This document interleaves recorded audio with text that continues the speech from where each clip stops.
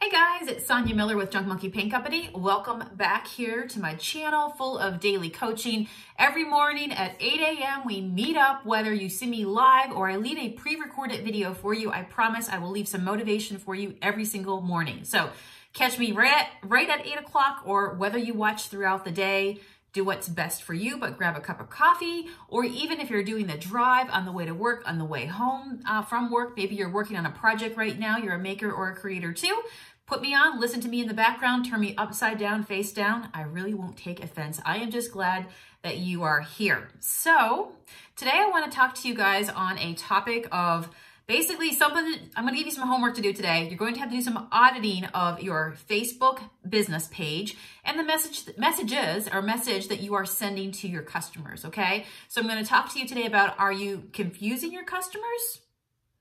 Are they clear on what it is that you stand for? And so there's a saying that says a confused mind does not buy. And I will tell you, a confused mind will also not follow you because they will have no idea what you stand for. I think every day in life we see this where we ourselves, if you need to get groceries, you go to a grocery store, right?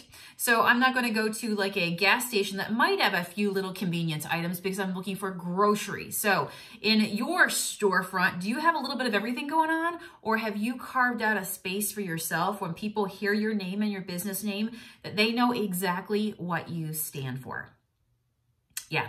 Being confused is not fun. So yesterday in the vlog, I talked about at the very end, I touched on, if you are telling people about toasters today, or I think I said telling people about vacuum cleaners today, you're going to really confuse them if tomorrow you're talking about toasters, because the same person that likes to clean and maybe loves vacuum cleaners may not be ones that eat breakfast and want to do anything, or maybe they don't even eat bread. Do you see what I'm saying? So you have to make sure that you carve out your little spot to be known for something.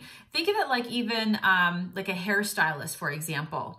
All right, if I need to get my hair cut and Sally's up the road, but Sally's a mechanic, she's not in all the time. Sometimes she's doing hair, sometimes she's not. Sometimes she is, and then she'll go missing for 3 months or 3 weeks. Sometimes she posts on her Facebook page, sometimes she doesn't, and other times she has a love of stacking rocks in the rivers and doing balancing and photography and art in that form. So you're probably going to want to go to somebody who's like, okay, I need a hairdresser who's on top of it, who's on top of the trends, knows exactly what's going on, and has become the expert in her field or his field because he does it every single day. He does it consistently, right?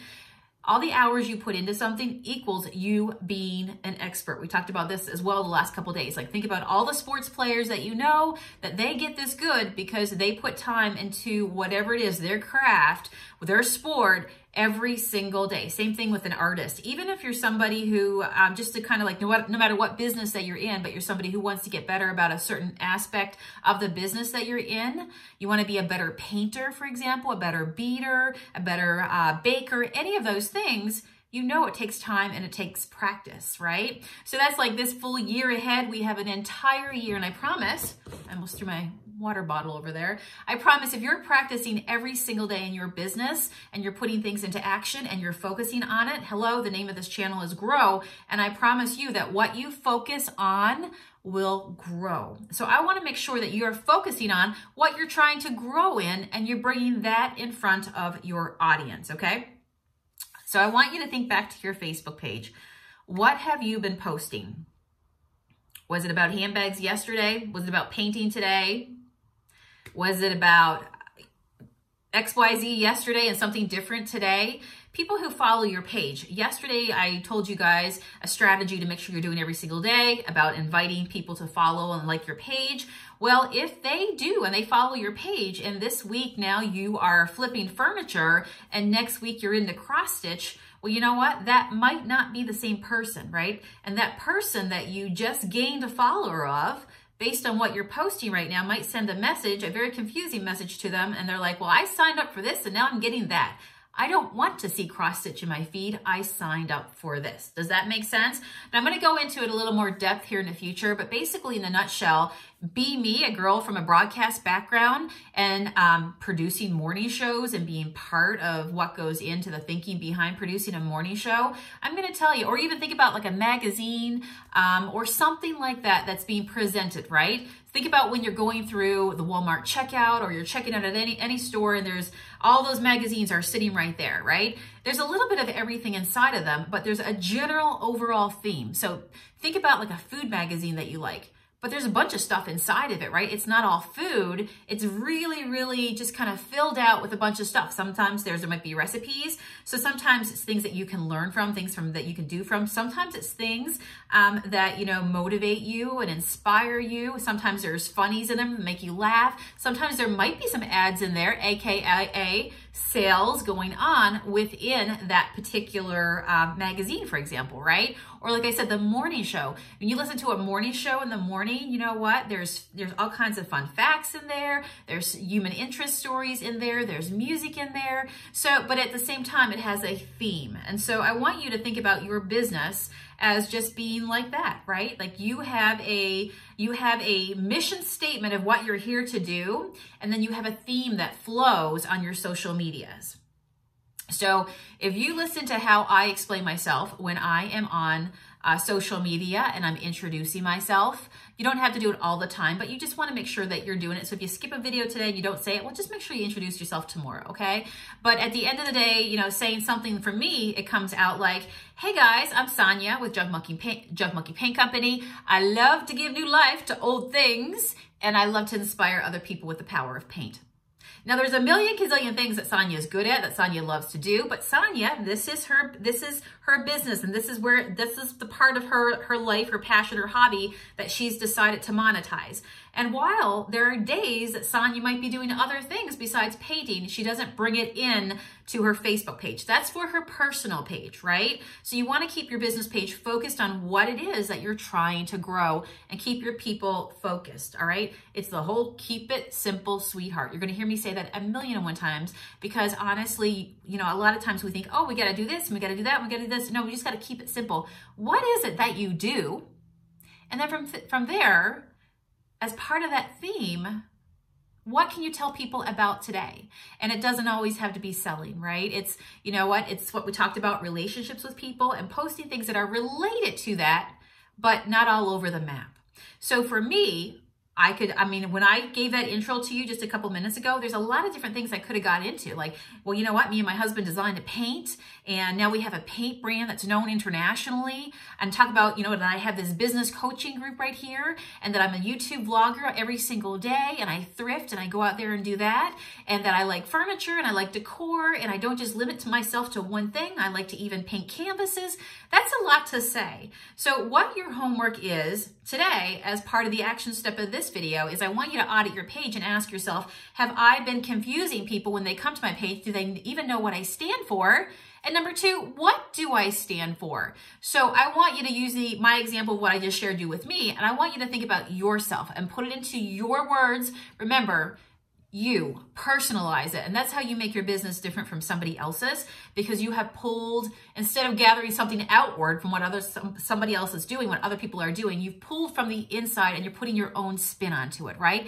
Because we all have our own verbiage as well. So I want you to figure out what it is that you stand for, all right? In 2 quick sentences, what could you tell me what it is that you do? And this is also known as an elevator speech, all right? Ever been in the elevator with somebody? You know, it can be a little bit awkward. You're in a very small place with somebody for a very short period of time, and you know what? You're there all together real quick. And if somebody asked you what it is that you do, or even if you go to a party, okay, and somebody, you don't even know the person, they're a stranger, but you just happen to be in a space with them. They don't know anything about you. You don't know anything about them, and you're making very quick small talk. And somebody says to you, "What is it that you do, Sonia?" You're going to lose that person if you don't even know what you do, right? So you have to figure out that for yourself. So figure out in 2 sentences, how would I describe what I do? And then once you have the clarity of what it is that you do, that's going to make it a whole lot easier when you're trying to figure out what you should post on social media today, right?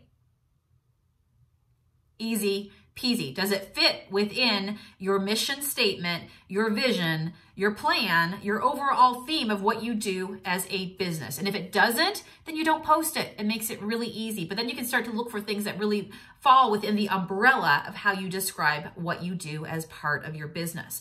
And also, to go back to what I said yesterday about going into groups. And you know what? Part of going into groups is just to observe, is to be able to go in and see, what does somebody that I could serve? They haven't met me yet, but I am in this group and I'm looking around going, wow, if all these guys and gals knew what it is that I do, that I really could help them. You know, if you could get into their minds, you know, it's going to teach you so much, because then when you come back to your page, you can see what they're asking for. And that's the stuff that you're going to post on your page that fits within your brand, right? Within, like I said, your umbrella, your mission of what you do as a business. So look at the words that they use, look at the questions that they ask. But do you see how it's all coming together? You're figuring out what you stand for, because if you don't know what you stand for, how will your customer even know? All right. And yes, as a creative, we can be good at a million gazillion different things. That is our special secret sauce. You know what? That we can try all sorts of different stuff, and we always have great ideas. That's our mind, right? But you've got to really learn to control it, because to other people out there, when they see that you are posting all over the map about all sorts of things at all different times, then that might be a recipe for disaster. So it's going to be hard to get people to follow you and want to stay attracted to you, because you have to be attracted to somebody else that goes, okay, he or she is doing exactly what I want to learn. He or she is doing exactly what I want to follow.